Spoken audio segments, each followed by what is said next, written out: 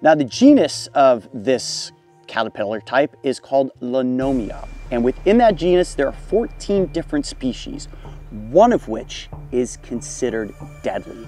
That species exists in Brazil. Now, I was reading about that caterpillar specifically, and people who get bristled by it experience catastrophic effects.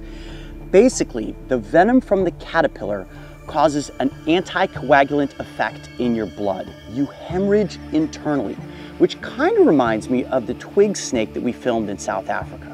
I don't know if you guys remember that episode, but I expressed that if you were bitten by the twig snake, you begin to bleed internally. The blood seeps out of your eyes and your ears and of your other orifices, and there is no antivenom.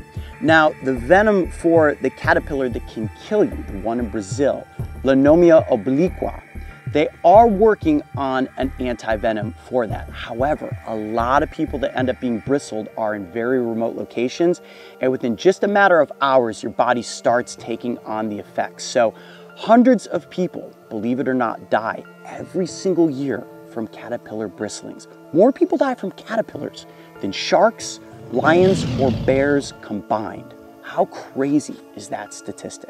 Now, this caterpillar sting is going to be painful. It is not going to kill me unless I have some sort of crazy allergic reaction.